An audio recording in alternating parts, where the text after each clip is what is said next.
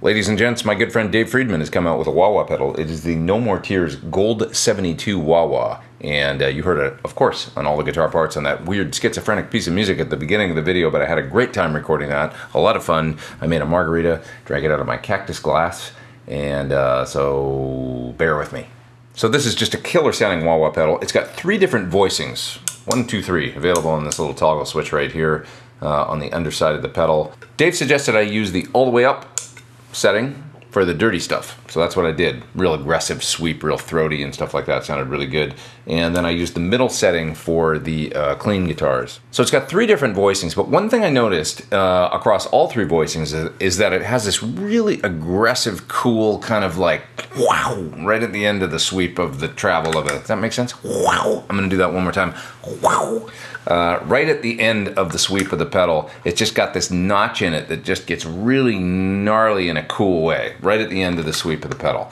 So when you get used to playing it, it's got a unique kind of character to it that I really like. That reminds me a lot of vintage wahs that have, you know, kind of not such a linear thing going on. Some modern wahs are, I don't know, boring for a lack of a better term. This one is, it really feels like you're plugging in a vintage wah that's got some mojo and an interesting kind of non-linear sweep to it, and I really enjoyed playing it. A couple other things about the pedal. It's got a really thick bass plate. Okay, you know how on wahs a lot of times you put like dual lock or like you know, Velcro on the bottom and stuff, and then they get all screwed up and they just kind of get all bent and stuff, especially vintage wahs were like that, but they just kind of have these crappy bass plates on them. Not this one. It's got a real thick bass plate, so that's cool. This wah also has a great buffer in it that's actually defeatable if you want. If you want to have no buffers on your pedal boards and you want to lose high end, go right ahead.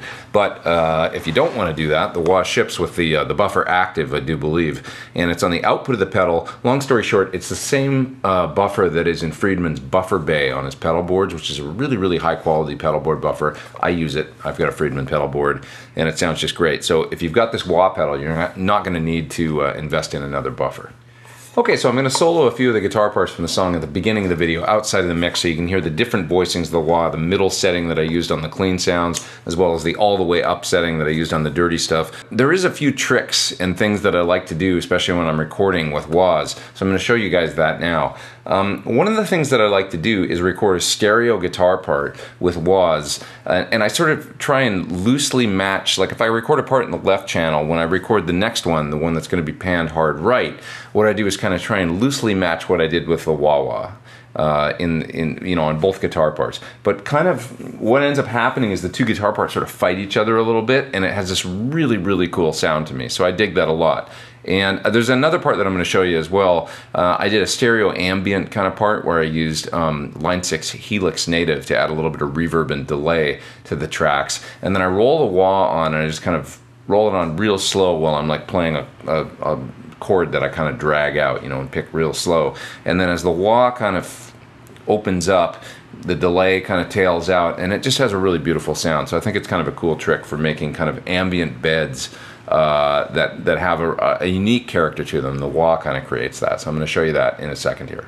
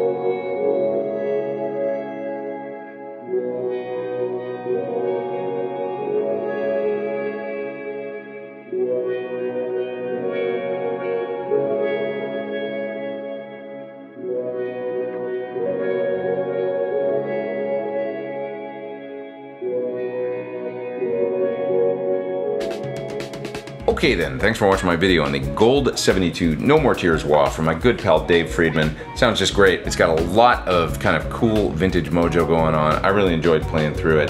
If you want a wah with some character and with some options as far as switching the voicing, as well as with a terrific output buffer if you need a good buffer for your pedal board, this one is the one to get. You can check it out further at the website you see there on your screen. Thanks for bearing with me through my Margarita Field video, and hey, hit subscribe if you haven't. Come back and see me real soon for more videos. I'm Pete Thorn. Take care.